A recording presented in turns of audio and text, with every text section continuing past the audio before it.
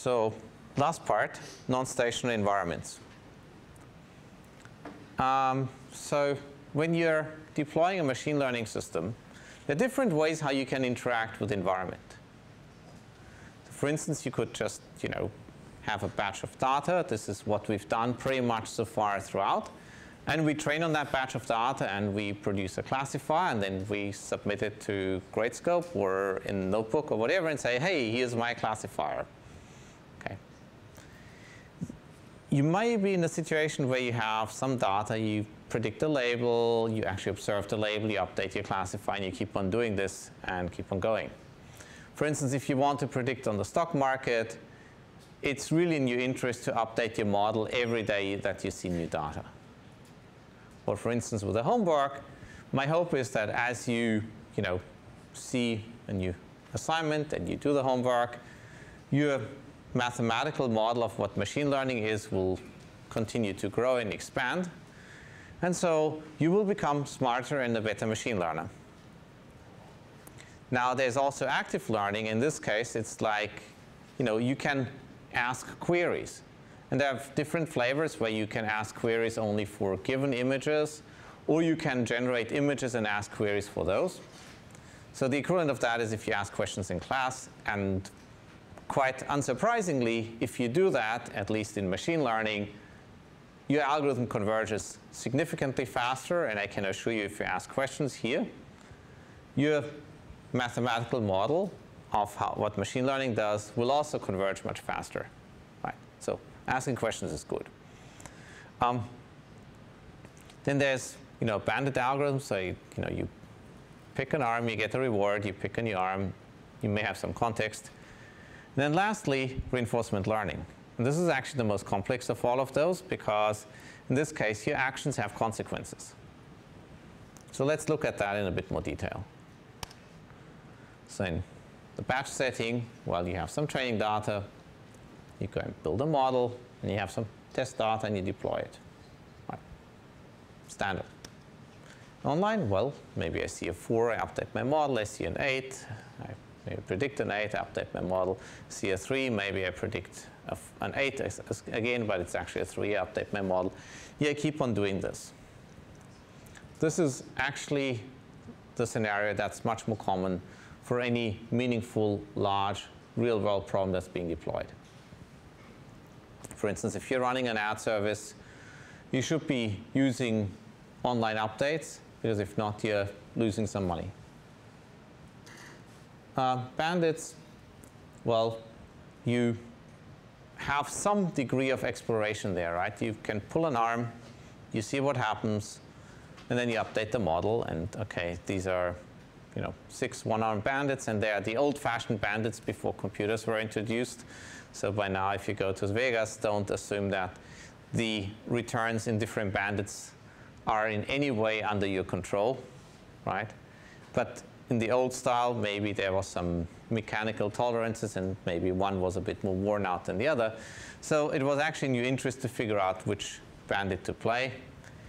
The good thing is the bandit doesn't actually remember what you did previously, right? So you just want to find, the best arm. And there are efficient algorithms for that. And then there are stateful systems.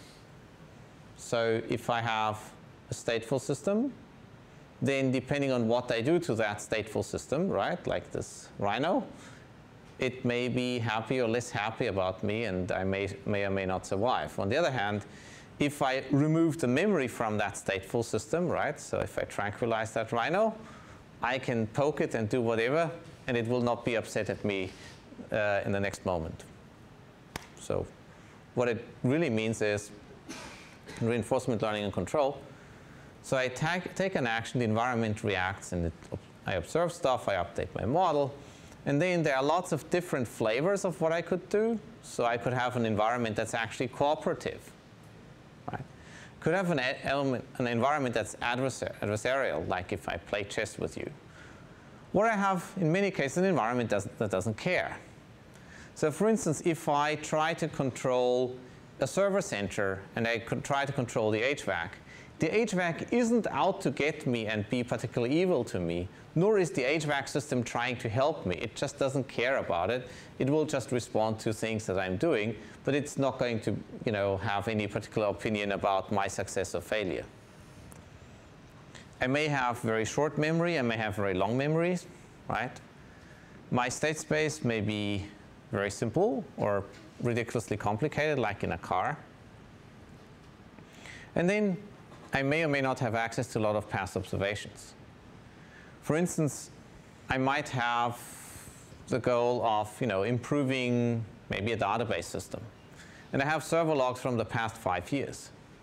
Maybe they were obtained before even thinking about deploying reinforcement learning, but I still want to be able to use this. So in this case, I have a lot of data, but then I may have to do a lot of clever things with off-policy and on-policy reinforcement learning to deal with it.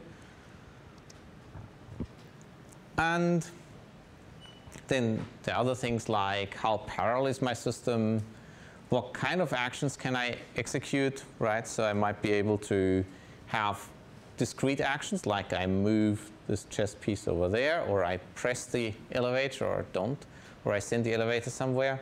Or I might have continuous actions, like in Mujoko, right? So if you've probably seen those mostly out of DeepMind, flopping stick figures that walk around in some virtual environment. That's Mujoko, and they then usually differ with the degree of elegance with which they move. But then you may have also the much more commercially vital things where you have reality. So for instance, in Mujoko simulation, nobody cares if Stickman falls over and breaks a leg. I reboot. If I run this in a server center and I fry a rack of servers, that's the end of my simulation, right? I get fired probably. But at least that's the end of the experiment. So all those things really matter once you go to slightly more complex machine learning settings. This is really just scratching the surface, and this is to give you a bit of an idea of all the things that you will have to worry about once you start deploying some of those things in reality, be it in your research or if you do an internship or do a job or whatever. You will care about this. And with that, well, I'm concluding for today. So I hope that I convinced you that training and testing are quite different beasts, that they are stateful environments, that there are a whole bunch of tools that I can use to mitigate this, but it's not quite fixable. And that, if you do this and then somebody tries to construe unpleasant cases, then okay, fine, you can find them, because there's a mathematical basis for why that can always happen. Okay, so with that, thanks a lot for today. See you on Thursday.